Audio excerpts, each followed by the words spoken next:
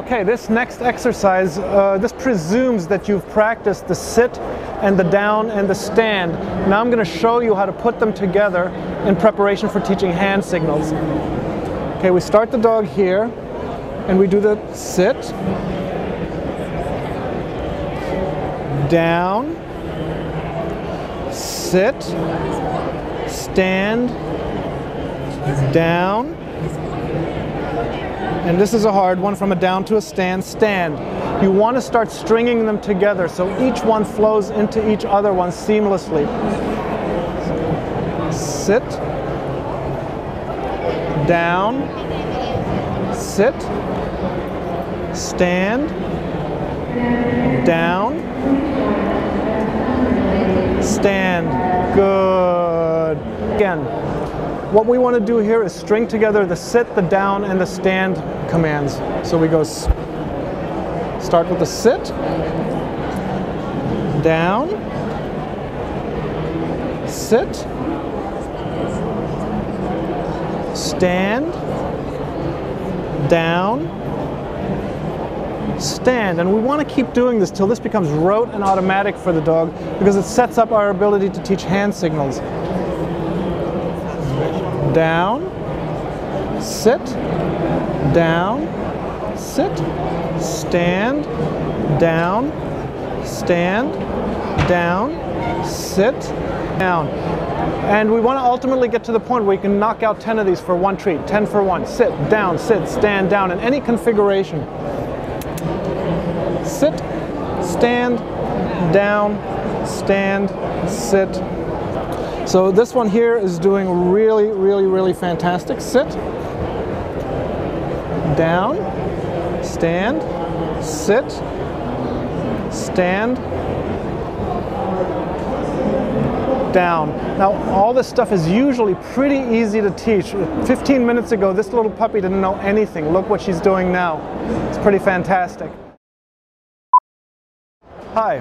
Okay, in this next exercise we're going to presume that your puppy understands, based on other videos, sit, down, and stand. And I'm going to show you how to start introducing the concept of hand signals into this. Okay, so we've done this sit to down to sit to stand to down. What I'm going to do now is start by, instead of holding the treat this way, hold the treat between my fingers and start doing hand signals, which are sit, down, and stand. So I've got the puppy here and I just go sit. Okay, now you'll notice that the treat follows the same path of motion as it did before, except now there's a lot of visual emphasis on my hand. Stand, sit. Good. From sit to down,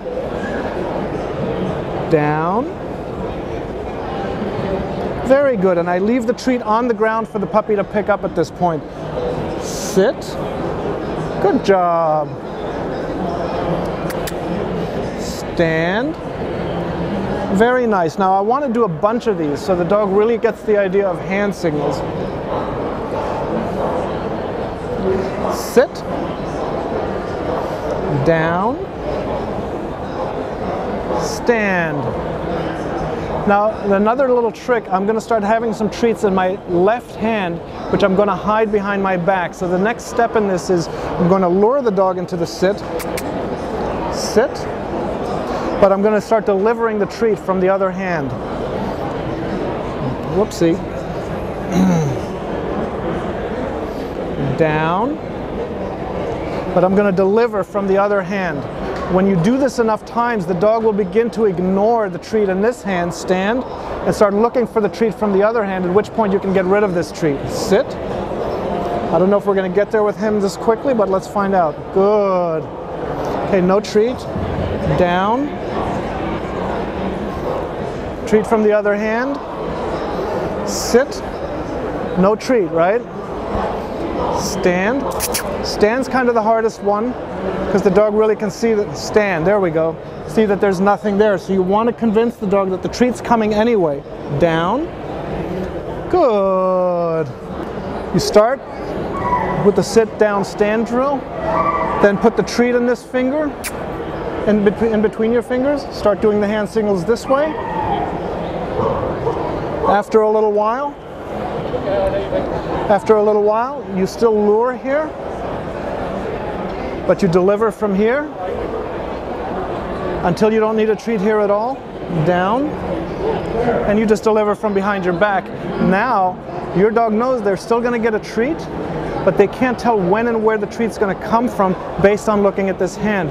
So now the dog is independently learning to identify hand signals on this side for an intermittent reward from behind your back. So it's a fabulous way to start introducing hand signals. And again, 20 minutes ago, this puppy didn't know anything. Now he's learning hand signals.